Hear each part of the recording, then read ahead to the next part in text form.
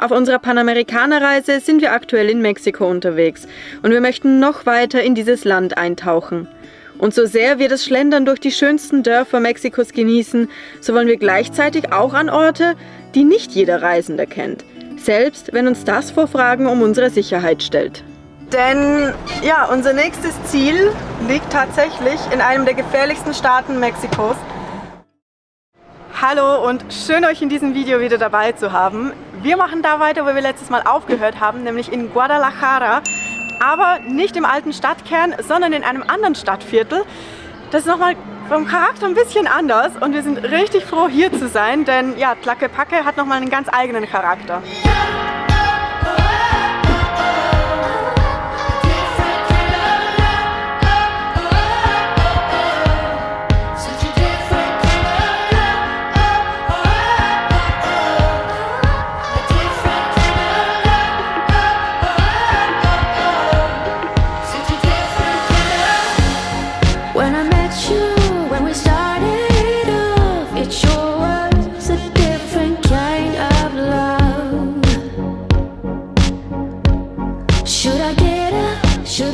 Tlaquepaque war ursprünglich mal eine eigenständige Stadt, ist jetzt aber mittlerweile komplett von Guadalajara umschlossen, hat aber trotzdem so dieses dörfliche irgendwie Feeling, also es ist sehr entspannt, die Gassen sind, ja, es lädt zum Verweilen ein, es gefällt uns richtig gut und was man hier eben auch viel merkt, ist, dass der Ort bekannt für Kunsthandwerk ist. Überall sieht man alles Mögliche aus Glas, aus Holz, aus ja, den verschiedensten Materialien. Macht sicher auch nochmal viel vom Charakter aus.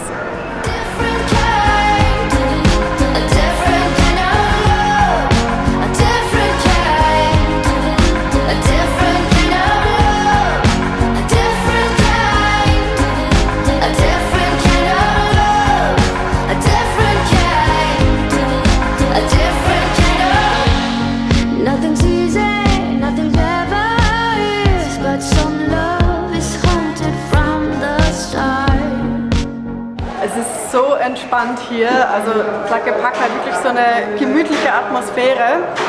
Jetzt gehen wir aber hier in den Markt rein. Hier soll es einen Markt speziell für Handwerk geben. Mal sehen, was uns da erwartet.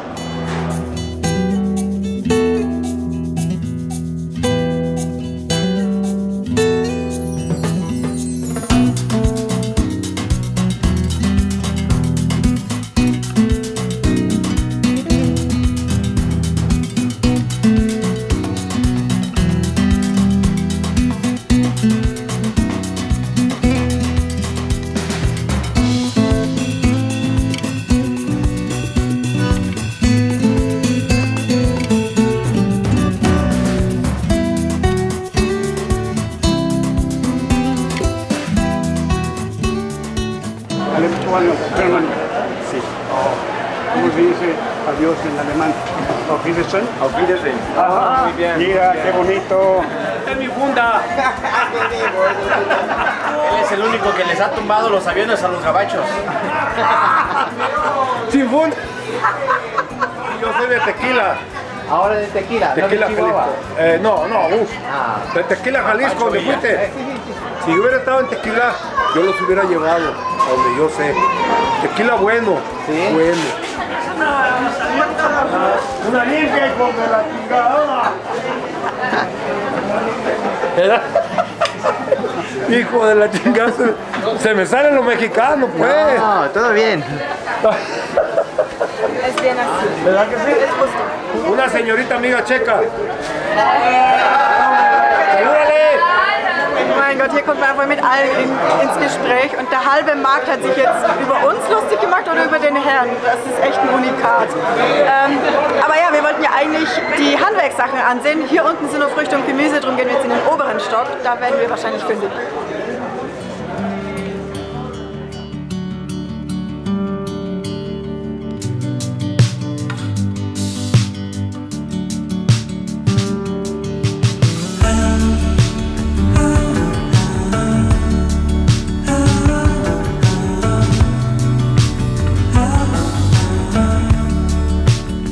Ich glaube, wir haben uns alle etwas anderes vorgestellt, was wir hier oben finden, aber ja, sind wir schon mal hier, schlendern hier mal durch und ja, danach gehen wir wieder auf die Straße, denn da soll es doch noch einiges zu sehen geben.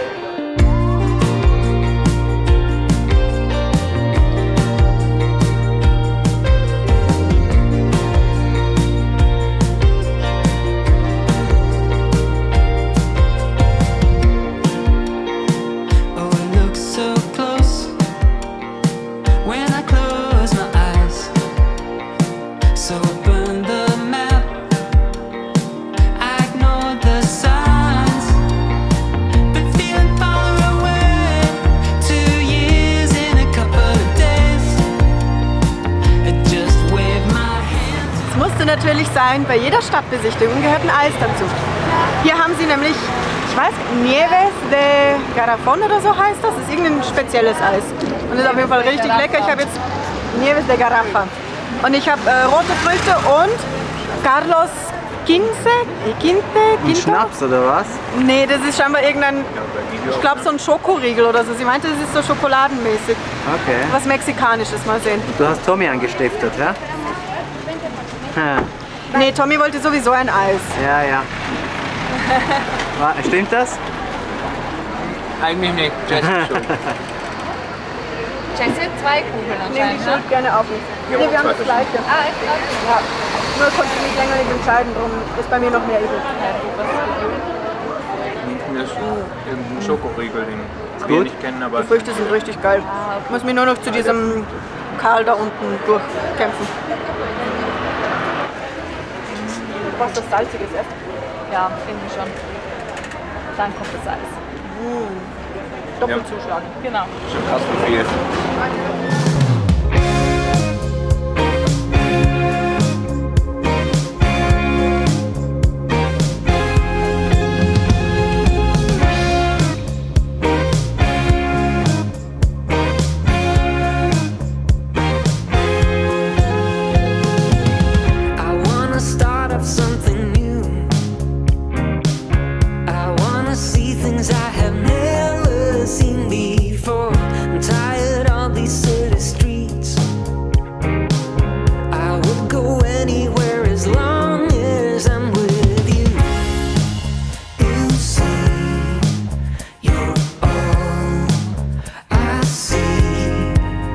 Richtig schön hier Tlaquepaque, was für ein Name.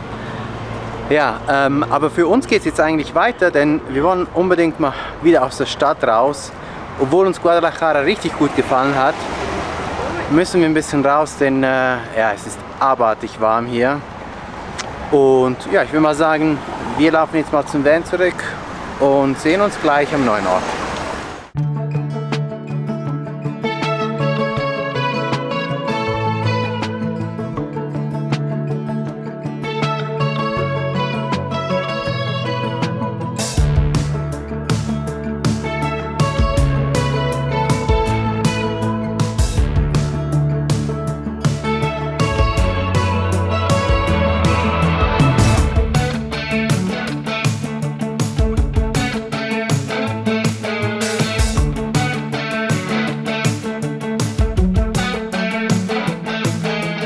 Wir sind an unserem Stellplatz angekommen für heute.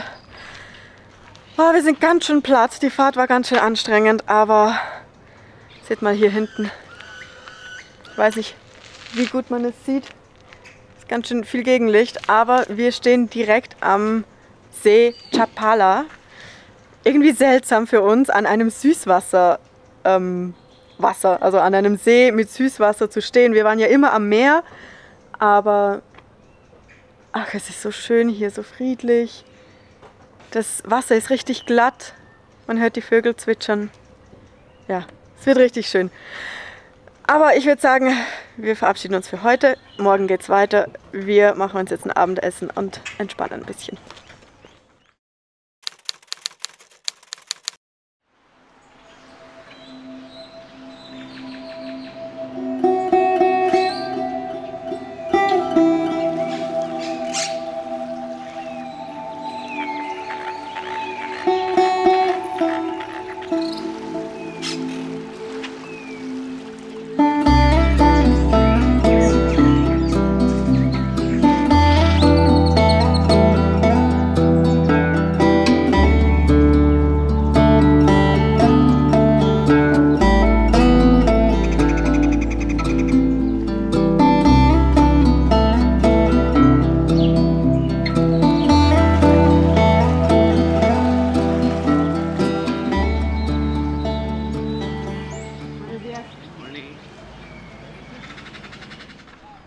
Guten Morgen.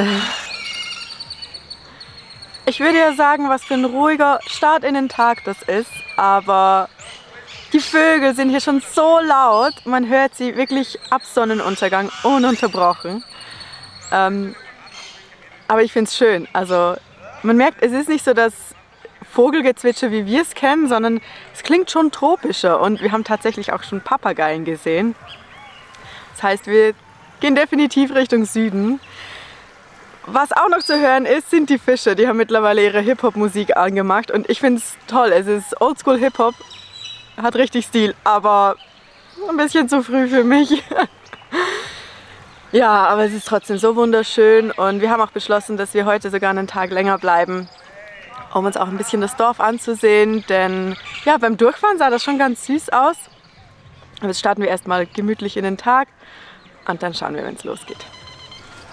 Wir sind frisch geduscht. Vielen Dank an Kelly.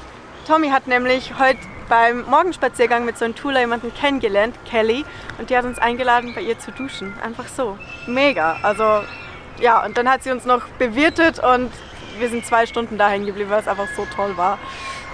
Aber jetzt wollen wir uns endlich mal den Ort ansehen. Ajijic, oder so spricht man es aus.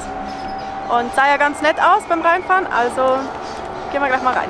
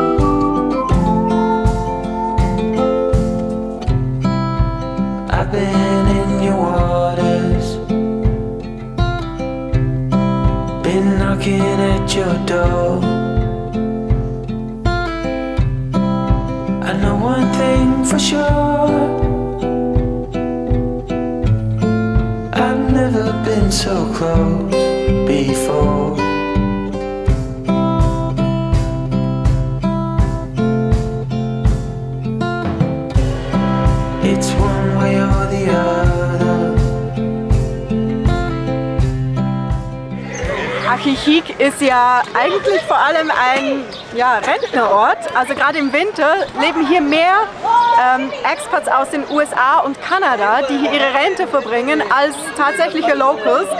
Aber ich würde sagen, an Energie fehlt es dem Ort definitiv nicht. Hier ist richtig was los. Hier sind wir gerade auf dem Hauptplatz, aber auch die Straßen und Gassen rundherum sind so farbenfroh und lebendig. Ich finde es richtig schön hier. You were truly my lover, but it was over so fast.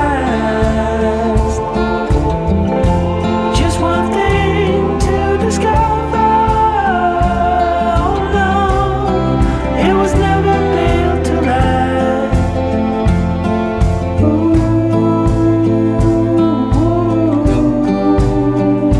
you just fall in and out of love. You just fall. Hier in Mexiko gibt es über 100 magische Städte, die werden Pueblos Mágicos genannt, ganz überall verteilt über ganz Mexiko. Und ja, Ajijic oder so gehört auch zu einem dieser Dörfer. Und grundsätzlich kann man in Mexiko von diesen Pueblos Mágicos zu Pueblos Mágicos fahren und erlebt eigentlich die schönsten Plätze.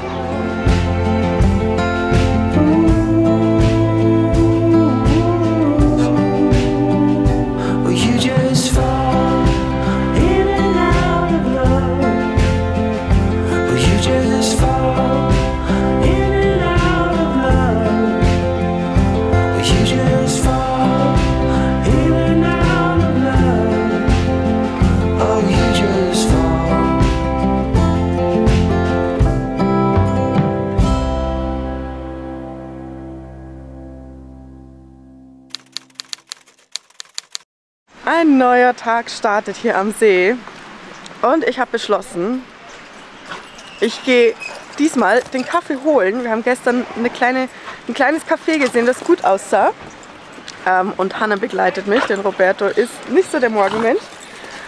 Und Ja, wir gehen einfach mal am Flussufer entlang vor und das wird richtig schön. Die Sonne geht langsam auf. Ich glaube, das wird richtig toll.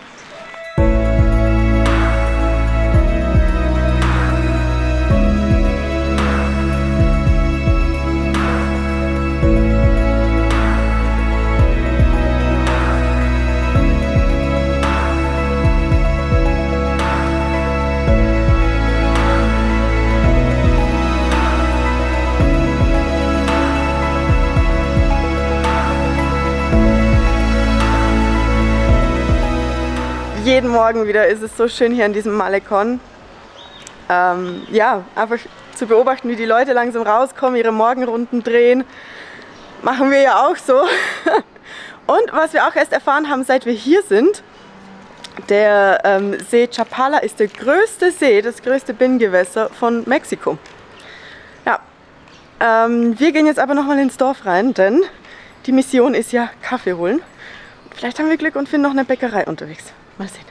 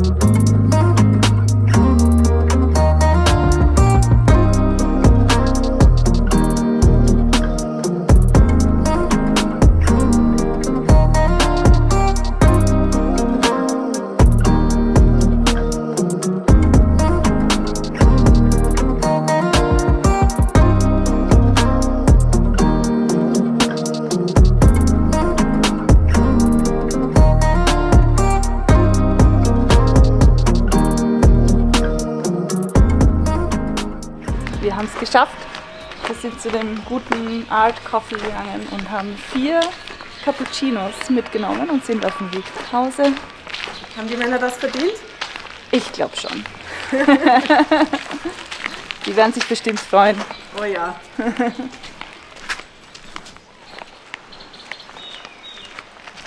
Ich dachte, du machst das Bett und Frühstück und Kaffee. Aber hast du alles selbst mitgenommen? Aber schau mal. Kaffee. Oh, Gleich mal 1 Kilo mitgenommen. das ist gut. Ich finde schon. Ich habe ihn dort probiert und dann habe ich gesagt, ich nehme gleich 1 Kilo. Ja, okay. 300 Pesos, 15 Euro. Ist ja gar nichts. Robusta. Jo. Mal sehen. Machen wir das Bett? Stehen wir auf? Los! Ah, es war wirklich schön, die 2 Tage, waren es 2 Tage, die wir hier verbracht haben? Oder 3? So, wirklich so ein gemütlicher Ort und man könnte sicher locker eine Woche hier verbringen, aber es zieht uns weiter. Wir gehen jetzt hier vorne noch kurz tanken, denn ja, unser nächstes Ziel liegt tatsächlich in einem der gefährlichsten Staaten Mexikos. Und wir haben wirklich lange überlegt, ob wir das wirklich machen sollen, müssen, können. Wir haben mit vielen Locals darüber gesprochen und ja, wenn wir ein paar Regeln einhalten, sollte es eigentlich okay sein. Ja, mal sehen, wir sind sehr unsicher, was uns da erwartet, aber auf jeden Fall wollen wir jetzt eben drum nochmal voll tanken, damit wir möglichst großen Streckenabschnitte einfach durchfahren können und nicht anhalten müssen.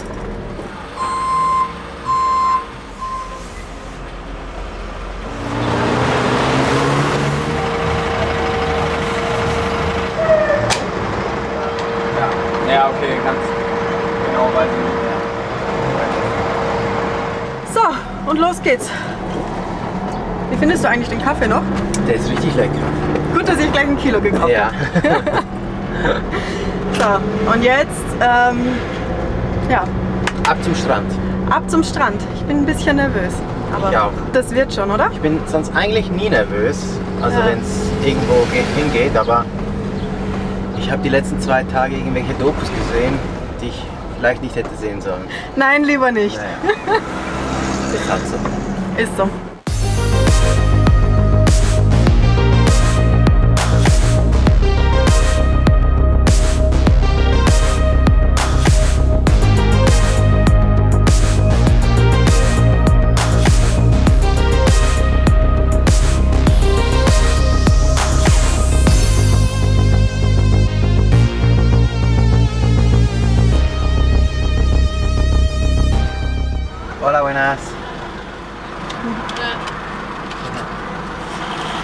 de viaje, sí. Muchas gracias. Buenas. Adiós. Gracias. Das eine ist natürlich die Reichweite, also wir wollen nicht anhalten müssen, weil wir tanken müssen, sondern wenn, dann eher, weil wir uns sicher fühlen und das da machen können.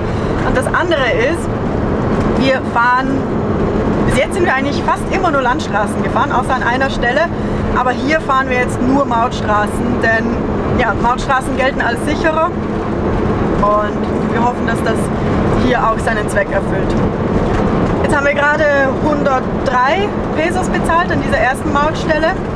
Das sind 4 Euro. Flugzeug. Ja genau, jetzt haben wir 4 Euro bezahlt. Mal sehen, wir werden sehen, wie viel das hier kostet, aber ich glaube, wenn dafür die Sicherheit größer ist, ist es das wert.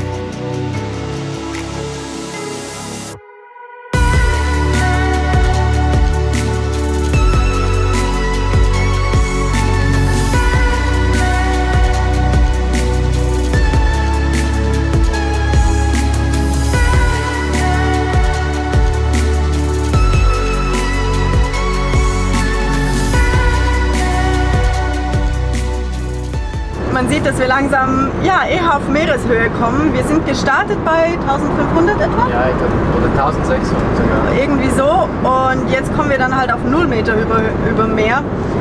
Meter über Höhe. Und man merkt halt einfach auch, wie die Vegetation sich ändert. Es gibt hier Bananen, Kokospalmen, Mangos, auch ganz viele. Und ja, es ist richtig heiß geworden. Ja, es ist abartig warm geworden. Wir schwitzen hier richtig. Es ist, aber... Wir freuen uns auf eine Abkühlung. Ja, das wäre schön. Hoffentlich klappt das heute noch. Ja.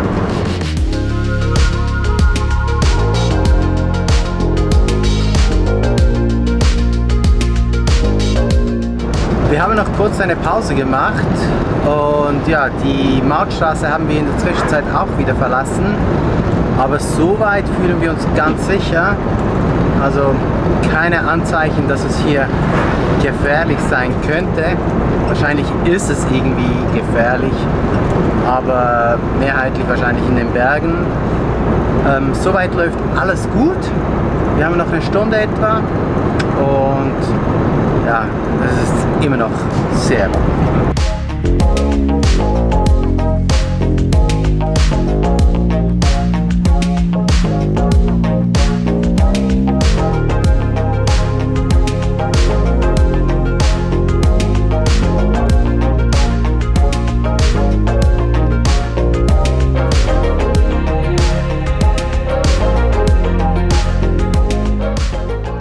Okay, also das war seltsam. Es war hier eine Umleitung, also es waren so nicht Blockaden, aber so halt Schikanen quasi. Und es stand überall, hier gibt es kommunale Sicherheitsmaßnahmen, man betritt Sicherheitsgebiet der Kommune und das war schon etwas seltsam gerade.